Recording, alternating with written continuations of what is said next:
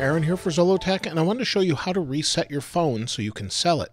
So here I have an iPhone 5S, a 6, and a 7 Plus. So maybe you want to get rid of these two or get rid of any of them so that you can get the next one. So let me move these two out of the way, and then we'll reset the 5S. So here's the iPhone 5S, and we're going to reset it so that it's like new, like the first time we pulled it out of the box.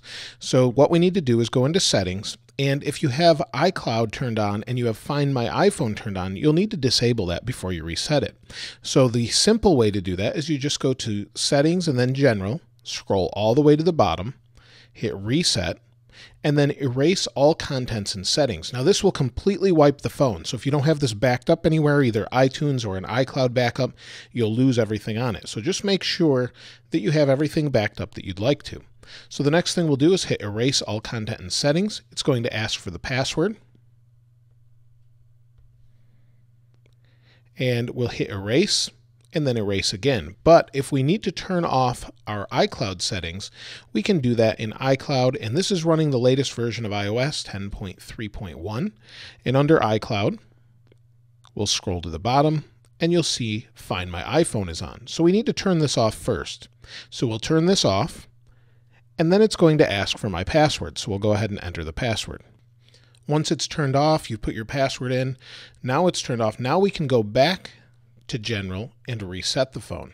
So we'll go to General, scroll down, go to Reset, erase all content and settings, put in our password, hit Erase iPhone again, and hit it again. It's going to reboot and it's going to completely wipe the phone. So we'll let this run, and when it comes back up, it'll be a first setup again.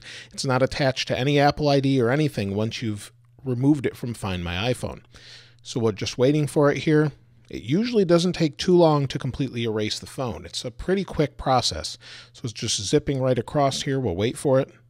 And this is actually a 16 gigabyte model, so if you have a larger size, it will take a little bit longer. And the other thing to note too is when you erase this one, it won't touch anything you might have on another phone. If you turn things off individually, it can do that, but if you just wipe the phone, it won't touch anything else on any of these other devices. So feel free to just wipe it. You won't lose your photos that are here. The phone has rebooted, and you'll see we're at the startup screen. So now we set it up just like it's a new one. We're ready to hand it off to a friend or family member or sell it or whatever we want to do with it, and it's not attached to your ID or anything. So that's it. If you have any other questions or comments, let me know in the comments below. If you haven't subscribed already, please subscribe and like. As always, thanks for watching. This is Aaron. I'll see you next time.